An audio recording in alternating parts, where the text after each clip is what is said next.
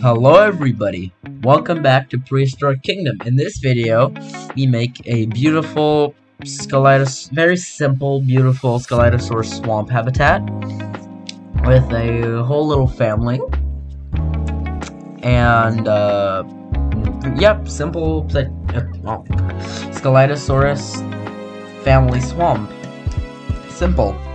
Here I'm just doing the path work. As you may see, I'm just figuring out what I'm gonna do, and I just extendo a little bit, and I realized I should probably, oh, maybe it's gonna be too big for just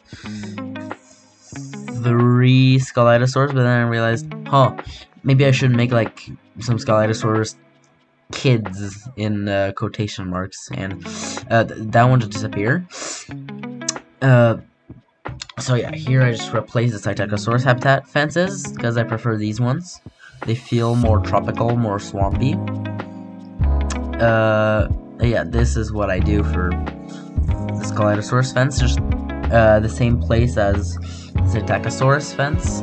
And here just bugs a bit, and I start doing the little window area, the window pane zone. And I here just figure out the fencing. And yeah, it's very simple, very short video, quick video. I more or less promised I'd do these weekly. Well, no, not once a week, once every day for a bit. If I think I might, well, once I'm like at 100 subscribers, I might do them weekly, because these are really taking a toll on my energy levels.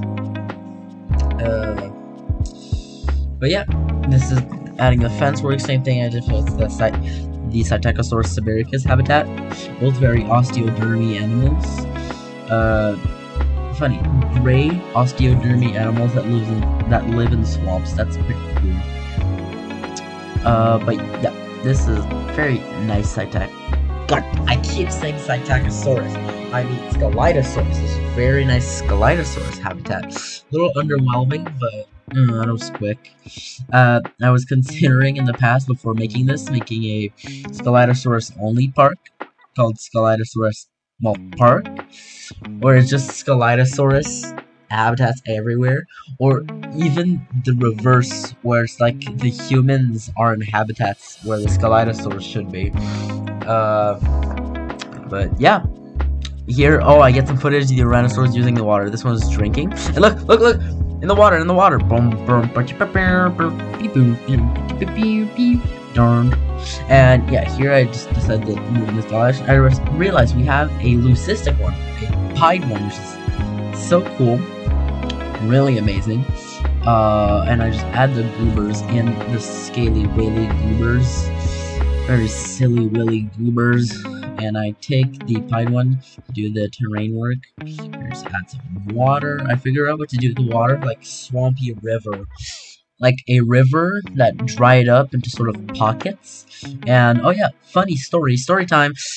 Today at school, I realized at like the 3rd period, was it the 3rd period? Yeah, I think it was the 3rd period, I'm not sure, that I had a Spider-Man mask in my pocket. Hold up, let me just do mask intermission. No, next video I'll show you the mask, because I already did this voice recording on all the clips and all that, and I think we missed the transition from one clip to another clip. So here I just add the something fucked up just happened. I don't know what it was, but pain in the leg hair. But yeah, here I just add the different types of foliage. Well, no, terraini.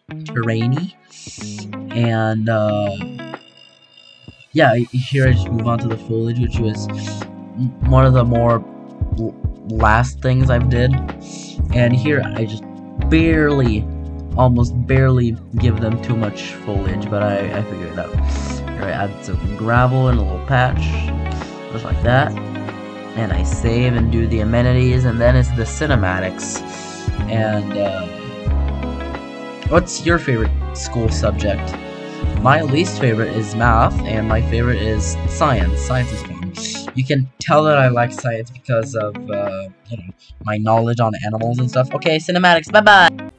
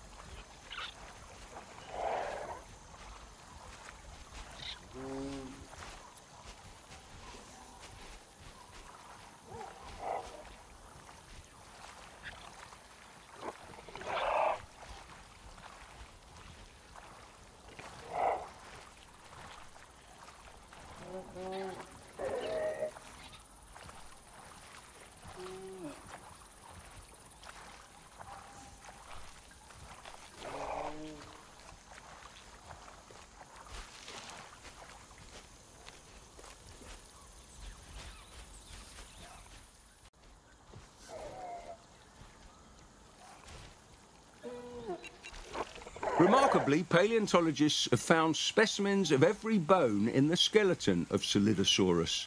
An impressive feat, considering that many dinosaurs are only known from partial or even fragmentary skeletons.